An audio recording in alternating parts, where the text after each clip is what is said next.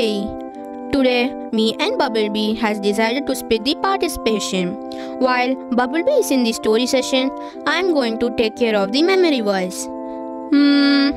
I have to be more creative than Bubblebee. What can I do?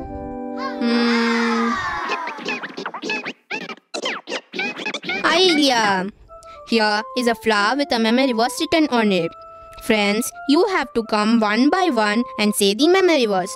After saying the memory verse, each one of you should fold one petal. So we are going to run our timer and see how fast our friends are going to finish it. Okay, the time starts now. Blessed are the merciful, for they shall obtain mercy. Matthew 5:7.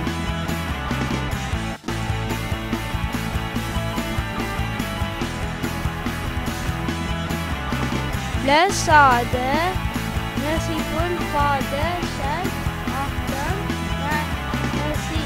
Matthew 5:7. Blessed are the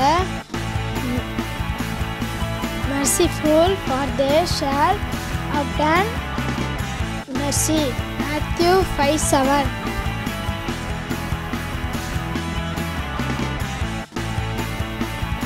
Blessed are the merciful, for they shall obtain mercy. Matthew 5:7. Blessed are the merciful, for they shall obtain mercy.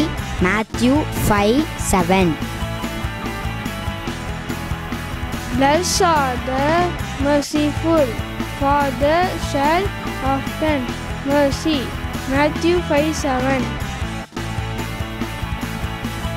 Blessed are the merciful, for they shall obtain mercy. Matthew 5:7. Blessed are the merciful, for they shall obtain mercy. Matthew 5:7. Blessed are the merciful, for they shall obtain mercy.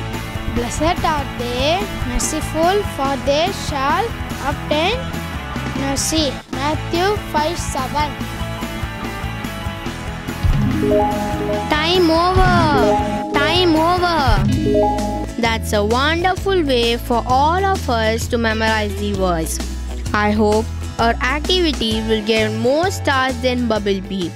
Let's see what Bubblebee is going to do. How are you today, Bubblebee? Well, my arm is getting very tired. Bubblebee, why is your arm getting tired? My mummy told me I have to write. I will not hit when I am mad. 100 times on this here piece of paper before I can play with my friend again. Wow! That's a lot of writing. Why did you hit your friend? Hitting is not something you should do to your friend. Because he made me mad. Because he made you mad? What did he do to make you mad? He lied to me. I asked him to come over and play, but he said he could not because he had to come to do his course. And I found out later that he was playing with Pussy to House Down. Oh, that hurts when someone lies to you and chooses to play with someone other than you. Yeah, it hurts. Yes, I was very hurt and I went over there and asked him about it. And he lied again. So I hit him. Well, maybe your friend didn't want to hurt your feelings and tell you that he wanted to play with his other friends that morning. Maybe he thought you could get angry at him and hit him if he told you the truth. Well, Bumblebee, but hitting is never a way to solve your problem. Have you ever lied to your friend? Well, yeah, sometimes. Is it? So, will you like if your friend found that you lied him and he came and hit you? Will you like it? No, he's bigger than me and it would hurt a lot. See, Jesus has taught an example for us. Early in the morning, just it was beginning to get light outside, Jesus appeared in the temple courts. All the people that were there began to gather around him. While he was teaching, some Pharisees brought a woman that they caught doing something bad and made her stand before everyone. One of the Pharisees asked to Jesus, "Teacher, this woman was caught breaking the law, and in the law of Moses commanded us to stone her to death for her sin. What do you say we should do?" The Pharisees were trying to trap Jesus.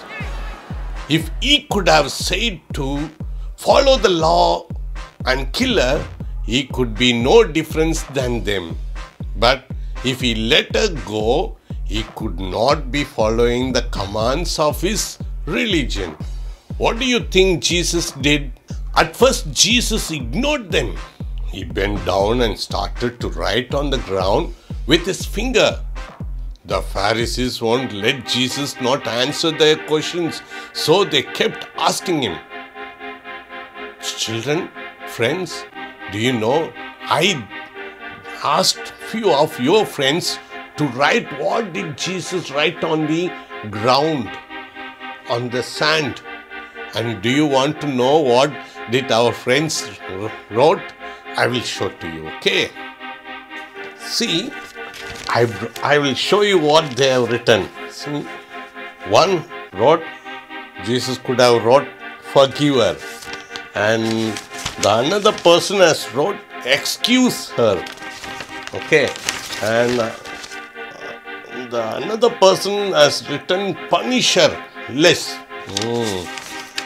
And here, another one, give her a chance. Okay, now you will be excited to know what Jesus could have wrote on the sand, isn't it? Okay, see, but finally, Jesus straightened up, looked around at the crowd and said, let any one of you who is without sin be the first to throw a stone at her. Then he stooped down again and continued to write on the ground. One by one, the people began to walk away until only Jesus was left with the women, still standing there.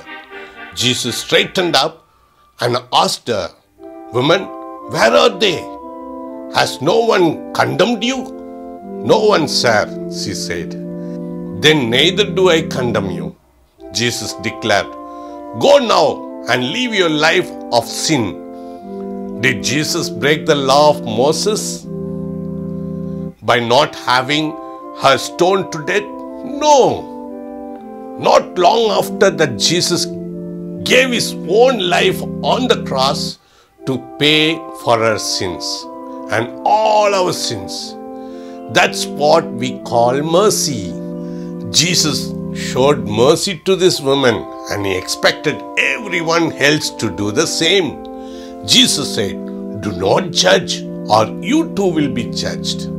For in the same way you judge others, you will be judged, and with the measure of you use, it will be the measured to you." Matthew 7:1 says. He also said, "Blessed are the merciful, for they shall obtain mercy." What does it mean to be merciful? Mercy is showing kindness to someone because you know that no one is perfect. Not even you. It is not getting mad at someone for doing something that you yourself also do sometimes. It is being understanding and forgiving. That's fine, Bumblebee. So be careful you don't repeat that, okay? Okay. Friends, Did you ever hit back somebody who did wrong towards you? Don't be like Bumblebee. See, your mother or somebody will give you some punishment like this. Okay, don't do bad for those who have done bad to you. Okay, may God bless you. See you next week. Bye bye.